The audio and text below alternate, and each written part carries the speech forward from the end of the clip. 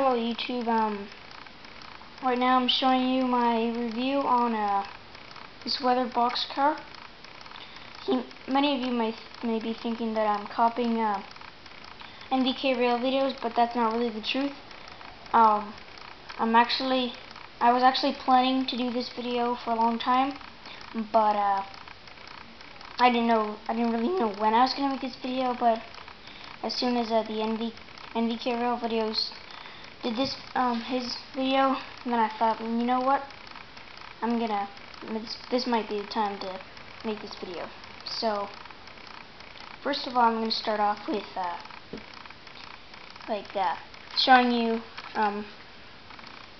the talking about it. So first thing, I got the idea off the internet. I found this video with a really nice weathered front boxcar.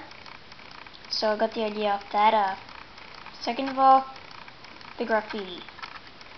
That was made last, so it wouldn't be covered up by anything. I should have actually done it first, but as you can see, I got right here it says yo. Here it says GEL something. Up here it says mess. Here it says what's up, like sup, and here it says yes with a little thingy. It's pretty nice. It's not that great of a graffiti, but it wasn't that easy. So I'm gonna be doing more videos, just like my first one off my stat car, which was not that great. This is it's pretty good compared to my other ones. This is my fifth whole scale product that I've weathered so far. And yeah, so now I'm going to talk on how I did it. So with this print brush, it's thick on the top and skinny on the end, which helps a lot to push if I want it big, let go if I want it skinny. So I kind of just went across like that with some paint, some different areas, and that's how I did that part. It was kind of easy.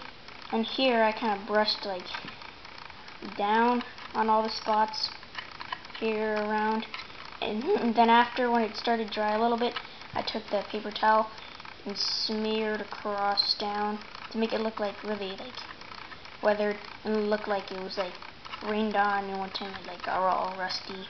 Same on the other side.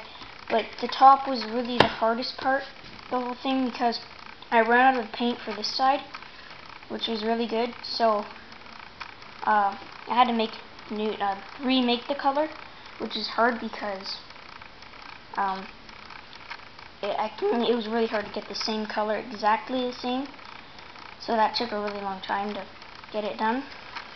This part was the funnest part, to make some rust falling down from these clippy things up here. It was really cool. Turned out really cool.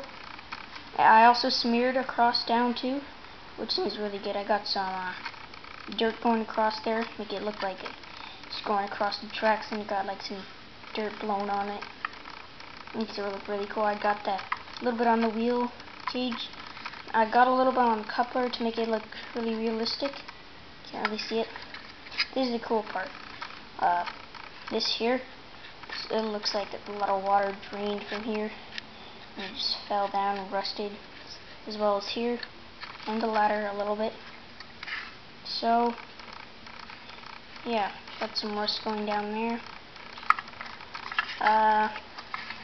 It looks pretty nice, and it didn't take as long as NVK Rail video, because as you can see, when you type in NVK Rail videos, he's got great videos, as well as his weathered covered hopper. So it's pretty nice, and he did a lot more too, so it took a while longer for him to do it. But this did probably half an hour to get the paint done, and then afterwards I went somewhere and I had to come back, so then I finished off the graffiti. I almost forgot to do it too. And questions, you may ask me any questions. I do not care what question it is. You can ask me anything. Anything, I'll question you. I'll answer anything. I don't care if I'm wrong at anything. Please answer questions. I'll answer anything. Okay, so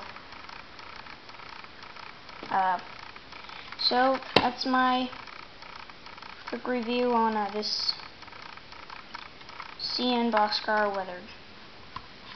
And bye.